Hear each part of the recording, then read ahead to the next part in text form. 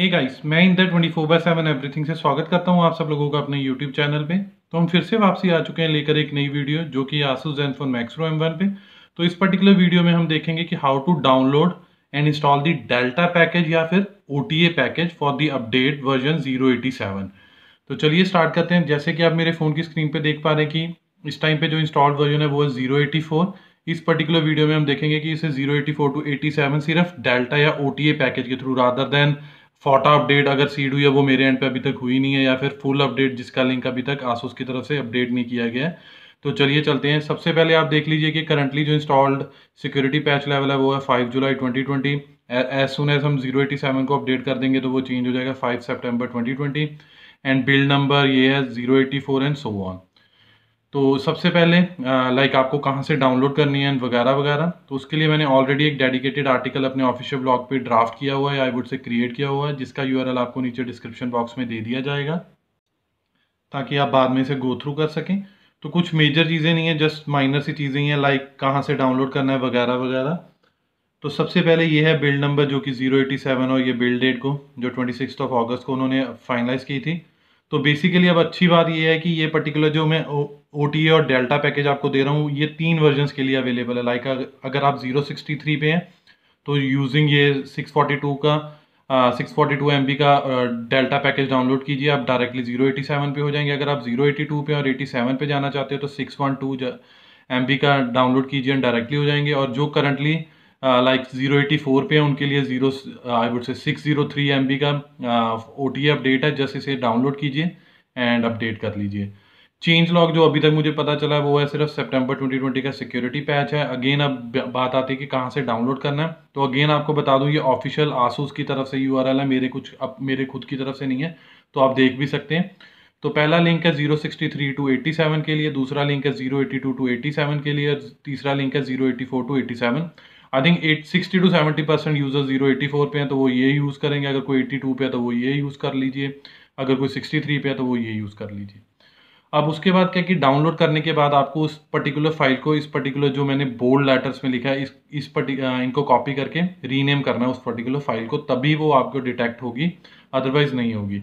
उसके अलावा ये है हमारे सोशल हैंडल्स, आप इन पे हमें सब्सक्राइब भी कर सकते हैं, फॉलो भी कर सकते हैं। तो टाइम को कट डाउन करने के लिए मैंने ऑलरेडी फाइल डाउनलोड की हुई है, जैसे कि मैं 084 पे हूँ तो 87 पे। तो चलिए मैं आपको फाइल मैनेजर के थ्रू कंफर्म भी करवा देता हूँ।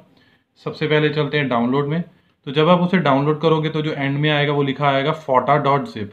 तो आपको क्या करना है, इसे रीनेम करना है। तो टाइम को कट डाउन करने के लिए मैंने ऑलरेडी रीनेम करके उसे इंटरनल स्टोरेज पे मूव ऑन भी कर दिया। आपको जस्ट यहाँ पर करके आप अपने फाइल मैनेजर के बेस पे उसे रीनेम कर दीजिए। उसके बाद रीनेम करने के बाद just move to the internal storage, वो भी मैं आपको कंफर्म करवा देता हूँ एक बार। तो ये है वो पर्टिकुलर फाइल जो मैंने आपको बोला था कि 087-user.zip पे उसे रीनेम कर लीजिए। एक बार फिर से कंफर्म करवा देता हूँ। तो यही है पर्टिकुलर फाइल, जब मैंने उसे रीनेम कर लिया।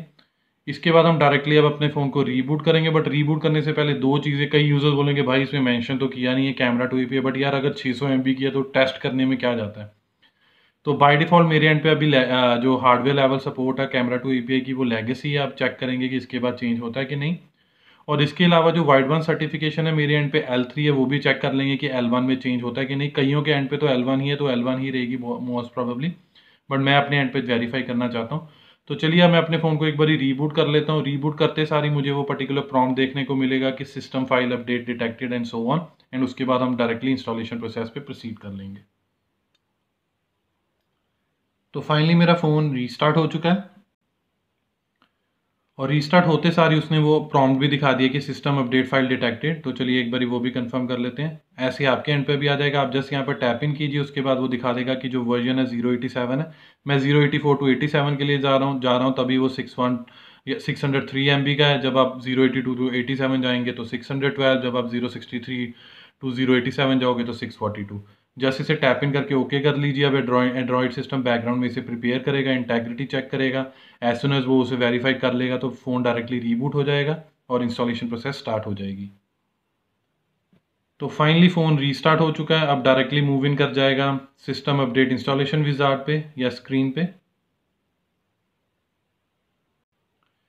तो finally installing system update section पे हमारा फ़ोन प्रोसीड कर चुका है। अब ये नियरली अबाउट 4 to 5 मिनट लेगा, किसी केस में शायद 5 to 10 मिनट्स भी ले ले, तो कोई बड़ी बात नहीं, जस्ट वेट कीजिए। और एक और प्रिकॉशनरी नोट, अपने फ़ोन को रीस्टार्ट मत कीजिए, ना ही वॉल्यूम रॉकर बटन्स के साथ खेलिए, जस्ट इसे इंस्टॉल होने दीजिए जब तक ये अपने आप रीस्टार्ट नहीं हो जाता। तो चलिए वेट करते हैं तब तक। तो नियरली अबाउट 10 to 12 मिनट्स लगे ये पर्टिकुलर इंस्टॉलेशन प्रोसेस को कंप्लीट होने में, और साथ ही फ़ोन रीस्टार्ट हो चुका है। आप वेट कीजिए जब तक ये डायरेक्टली बूट इन नहीं कर जाता टू दी लॉगिन स्क्रीन या होम स्क्रीन। तो फाइनली फ़ोन सक्सेसफुली बूट इन कर चुका है टू दी लॉगिन स्क्रीन या होम स्क्रीन, और आप मेरे फ़ोन की स्क्रीन पे देख पा रहे हैं फिनिशिंग सिस्टम अपडेट। अब इसे नियरली अबाउट 1 to 2 मिनट्स लगेंगे, और उसके बाद एक प्रॉम्प्ट देखने को मिलेगा कि सिस्टम अपडेट सक्सेसफुल। तो फाइनली मैसेज भी प्रॉम्प्ट हो चुका है कि successful system update successfully updated to the version 087 and so on. तो चलिए मैं आपको एक बार इस सेटिंग्स में जाके भी कंफर्म करवा देता हूँ। तो आप देख पा रहे हैं कि version ending 087, security patch level 5 September 2020 and so on. तो हमने सक्सेसफुली 084 to 87 में कर लिया, जस्ट विद दी OTA और डेल्टा पैकेज। इससे पहले कि मैं वीडियो रैप अप करूँ, अगेन दो चीज़ें कंफर्म करना चाहूँगा। तो कैमरा टू API में तो कोई चेंज नहीं, पहले भी लेगेसी पे थे, अब भी लेगेसी पे। अगर कोई ऑलरेडी लेवल 3 पे है तो वो लेवल 3 पे ही रहेगा, तो उसके लिए कोई टेंशन की बात नहीं है। वाइड वन सर्टिफिकेशन चेक कर लेते हैं। मैं रियली वेट कर रहा हूँ कि यार L1 पे आ जाए मेरा L3 से, बट स्ट्रेंज वही L3 पे ही है। अब ये समझ नहीं आ रही कि 600 MB की OTA अपडेट में उन्होंने दिया क्या है ऐसा। सिक्योरिटी पैच लेवल के अलावा कुछ और तो देखने को मिला नहीं है जो भी अभी तक चेंज लॉग में। तो जब भी मुझे ऐसा कुछ पता चलेगा तो या तो मैं कम्युनिटी पेज पे डाल दूंगा, या फिर मैं एक डेडिकेटेड वीडियो बना दूंगा। So this was all from my side related to how to download and manually install the OTA package, और I would say delta package for the version 087। So hope you like this video. If you really like this video, kindly share this with your friends and family. And apart from this, please subscribe to our channel, because this will surely motivate us and boost us to create more videos like this in the coming future. Finally, it's the time to sign off now. Bye for now. Thanks.